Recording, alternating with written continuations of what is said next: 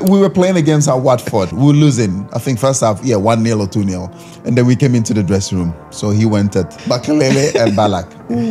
Makelele started speaking French and throwing his stuff everywhere. And then he went on Michael Ballack. He's like, after he killed Makelele, he's like, and you? Yeah, you, yes, you. Yes, you, Michael Ballack. Don't come to my place in Portugal to buy a house. Don't come to my place to buy a house. Buy a house somewhere else. Buy a house somewhere. Yes, buy a house somewhere else. Now play football. Play football.